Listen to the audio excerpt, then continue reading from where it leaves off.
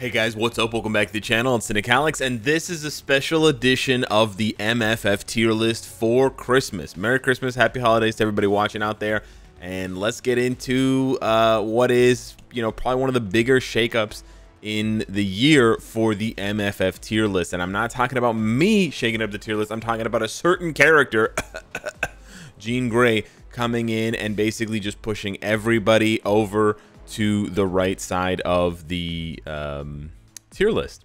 So yeah, let's get into it. Standard PSA, standard disclaimer, this is just my opinion on the tier list in Marvel Future Fight. There's over 250 characters, so you're more than likely going to disagree with me on at least one of them, and that's totally okay. That's what the comments are for. And yeah, let's just jump in with all of the bolded characters being the ones that I have either added to the list, moved around on the list, or updated on the list. And we're going to start with the ones at the back, basically, and then work our way left. So yeah, Bishop and Magic find themselves very far from the meta. No surprise here. Bishop just straight up out of the meta. There's no comment. He got a Transcendence, nothing else. Unfortunately, that's just not enough in this day and age. Haven't tested him out, but I don't think I'm going out on a limb by saying that a character that was released in like what, 2018 or 2019 and hasn't gotten an update or a uniform since then is going to be doing anything for the meta of Marvel Future Fight.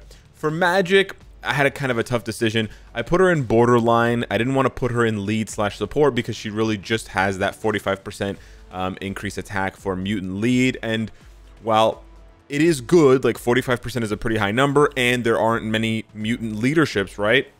It still doesn't really accurately, in my opinion, assess the character. Now, I think I may be undervaluing her a little bit by putting her here in borderline. I have had some people reach out to me with some clips of her doing some work in Alliance Conquest and a couple of clips in Timeline Battle, but really, very few players are going to be building Magic with this in mind, and the fact that you have to max out her build, you absolutely need her artifact, and even with those things, she cannot compete at the highest level. I think that really kind of solidifies her ranking for borderline. Unfortunately, they just didn't give her enough stats. They didn't give her enough effect on her skills.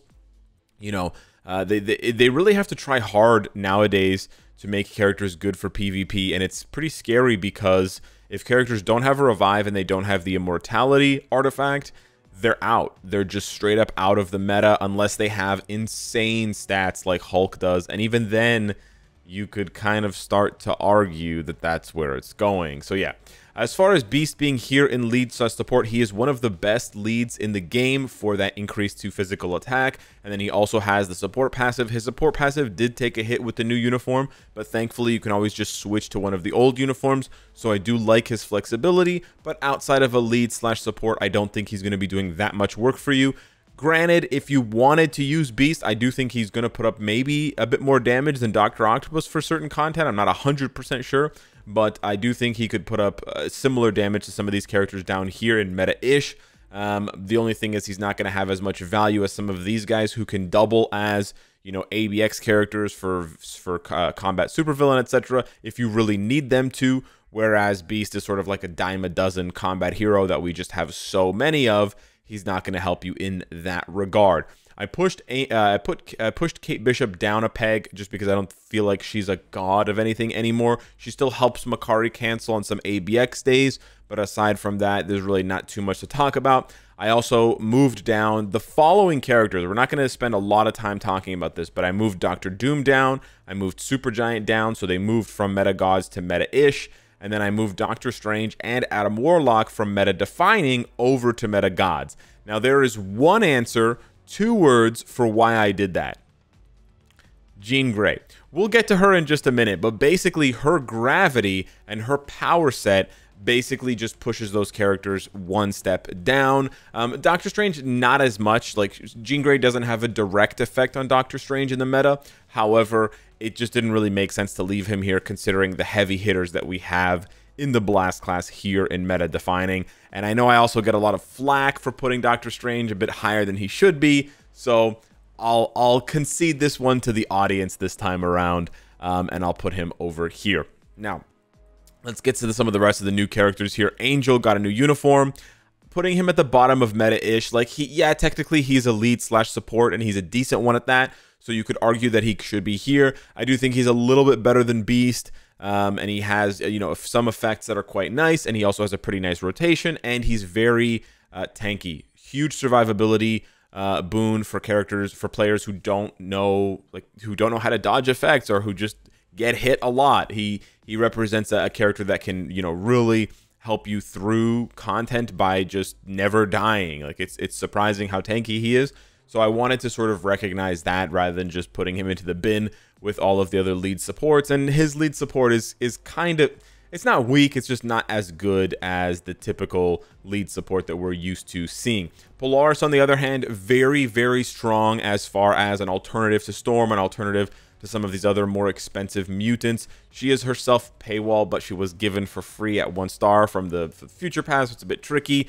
She also has a pretty tricky rotation, so she's not terribly proc friendly, but she has gorgeous animations, she has good damage on her skills, and she has that crazy combo of a lead and a support passive for all mutants. So she's basically just a much better version of Mystique. And so that's really where she finds herself, in the top of meta-ish. Not quite a god, but certainly very, very good. And you could argue for her usefulness right now, especially for ABL. You could definitely argue that she should be here in meta gods. But yeah, maybe Moonstone's a little overvalued at this point. I should probably move her down now that I'm thinking about it here. Let's just go ahead and do this.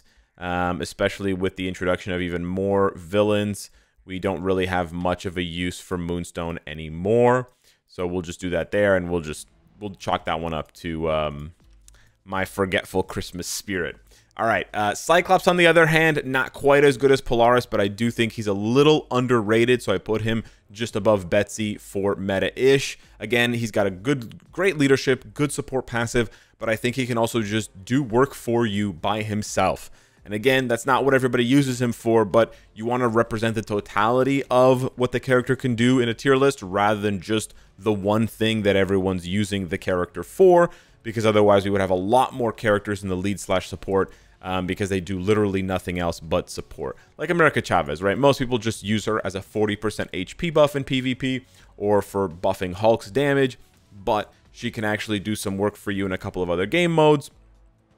She has some use in PvP. She's a nice Thanos counter, but you sort of get what I'm saying. So yeah, maybe overvaluing Cyclops a little bit here. In terms of damage, he is going to fall behind some of these heavier hitters, but I do think it's the combination of all of his effects and all of his usefulness that make him a worthy character overall of being here on the tier list.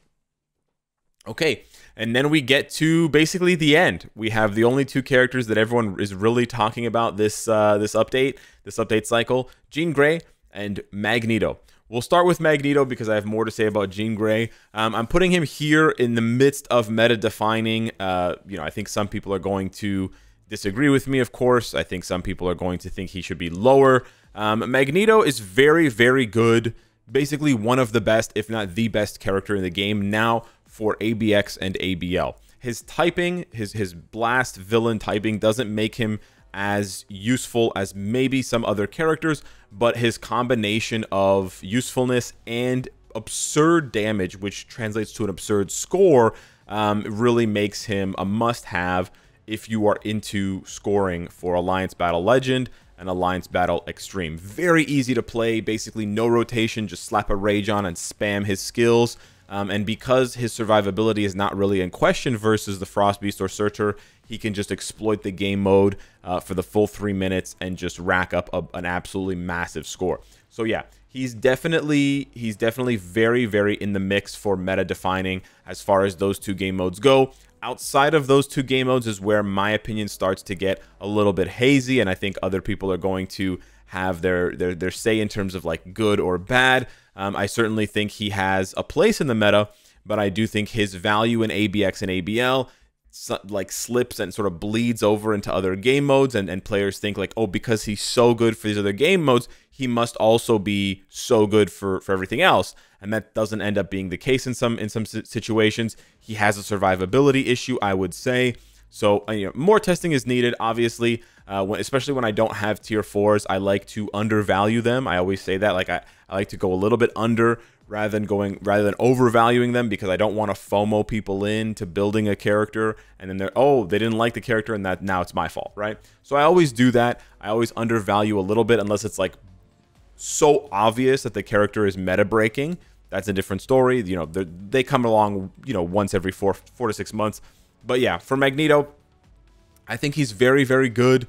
He's basically just a better version of Storm, but I do think he does have a few qualities to his kit that make him undesirable. And unfortunately, he's going to be a, you know, FOMO character because he's limited time. So you kind of have to make a decision in a hurry. But then we have Jean Grey, basically the best character in the game now. Surprise, surprise. It's happened again. It happened in 2016. It happened again in 2019. And here we are. So yeah, Jean Grey, best character in the game.